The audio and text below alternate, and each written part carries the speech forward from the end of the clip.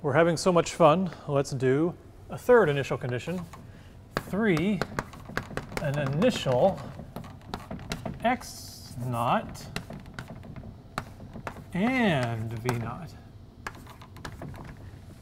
That would look something like this if I were to give it an x naught like that and throw it up in the air. That would be an initial x naught and v naught. So let's see if we can describe that motion. So we could start with the x naught. So x at time equals 0 would be a 3 cosine of phi 3, and that's going to be equal to x naught. So we can't really use that as a 0 to give us anything. And then we could use the x dot at t equals 0 part, and that is again minus a3 omega naught sine, and then time equals 0, so it's sine of phi 3. And that doesn't equal to 0 either. That equals v naught. So this is a little harder. Nothing's equal to 0. So we still, though we have two equations, two unknowns, it's still solvable. So the strategy is solve each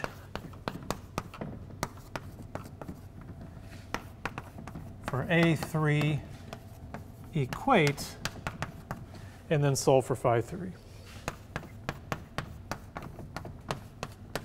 So I'm going to kind of do all that in one step, but maybe you could see it. This a3 would become x naught over cosine phi 3.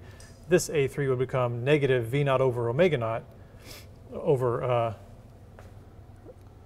sine of phi 3. And then if you equated those two sides, you'd have sort of x naught over cosine equals minus v naught over omega naught sine. And then you could switch them around to where you got it to sine phi 3 over cosine phi 3. Sine phi 3 over cosine phi 3. And then what would be left on the other side would be minus v naught over omega naught x naught. Those three amplitudes.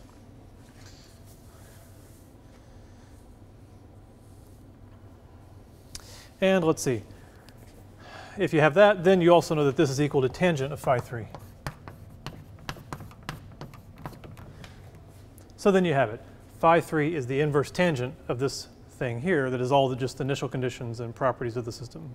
V naught, x naught, and omega naught. So phi 3, what did I say? Minus v naught over omega naught x naught. So that's great for the phase. Looks like the phase is a little complicated when you don't have one of the simpler cases, but that actually makes sense. Because if I hold it upright and I throw it, at time equals 0, it's neither at 0 nor is it at its maximum. So it's not a sine and it's not a cosine. It's something in between. So it has to be either a sine or cosine with some phase that's not simply 0 or pi over 2. So that makes sense. Now we got to get A3.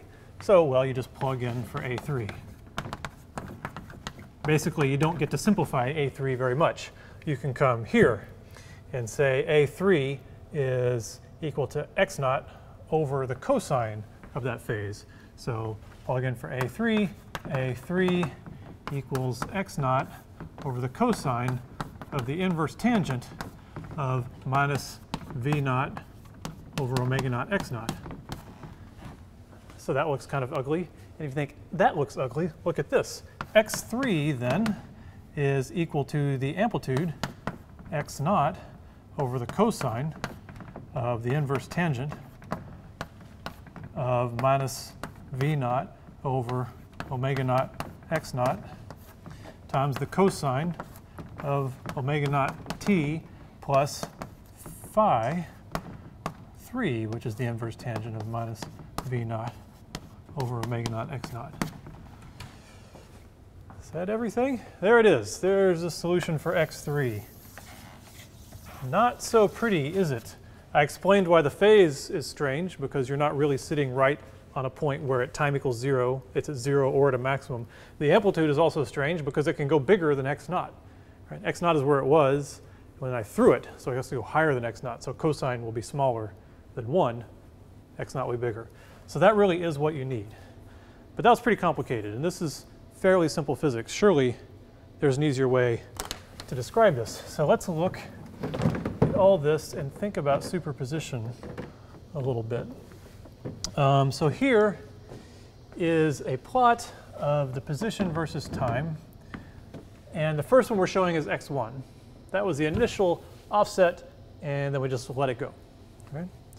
And then here is x2. So x2 was the initial kick. It's sitting at 0. We push it, and we let it go. All right? x1 acts like a cosine. x2 acts like a cosine with a pi over 2 phase shift, also known as a sine. And here is x3. And everything makes sense here for x3. It looks right. It had an offset. We pushed it a little bit. Then it comes down. That gets it out of phase. The amplitude's bigger. Everything looks fine. But according to superposition, another thing that was a solution would have been x1 plus x2. And if you think about it, these should kind of be the same thing, because x1 plus x2 would be what would happen if you would do those two initial conditions at the same time, give it an offset and give it a push. And sure enough, if we take our solution x3, this is the actual of that equation with all the inverse tangents in it, and we bring it over here with just the sum of x1 and x2, sure enough, they're the same thing. Okay? So superposition could have saved us all this work to get this. We didn't need to do this. All we had to do was add up x naught. We could have said x3 equals x1 plus x2. So we could have just said it's x naught cosine omega naught t plus, or actually be minus, v naught over omega naught cosine omega naught t plus pi over 2. That's the x1 plus x2 we had before. These are the same thing. If you plot them on top of each other, you get the same thing. When you add sines and cosines that are either, well, in this case, they're out of phase by pi over 2 with different amplitudes, you get a shifted sinusoid in phase. That's what this is. This is a sinusoid that's shifted to some weird phase. So that is sort of a silly case where superposition helps a lot. Just a simple 1D oscillator. As you get into bigger physics problems, superposition comes much more critical. Here I'm just trying to give you the idea of what it can do. Only if the equation of motion is linear.